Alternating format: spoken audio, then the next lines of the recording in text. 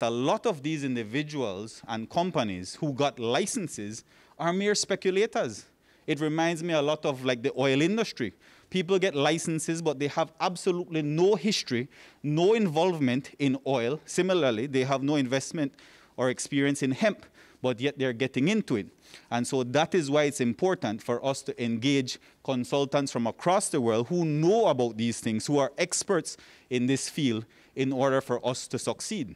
Will there be any amendment to the existing legislation to allow for this kind of activity without it being illegal? There would absolutely have to be amendments to the law. In addition, we would have to provide regulations. In my opinion, it is an industry that has to be highly regulated. Unlike the current hemp licenses that have been issued, those are not being regulated at all. Under the Misuse of Drugs Act, it only states that you're allowed to grow industrial hemp. There is no regulation, and so it is treated like any other commodity, like corn.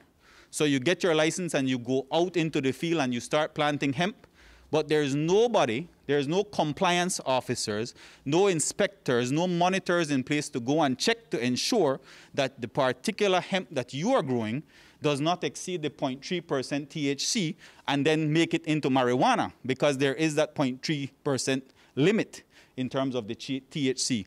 And so we don't have anybody in country right now that is doing that type of compliance checking. And so we have a runaway train, really, but at the same time, we have a blank canvas when it comes to cannabis, because we have not started it yet. Yes, it is practiced and smoked recreationally up to 10 grams in Belize, but at the same time, the law makes no sense and makes no benefit for Belizeans the way it currently is structured.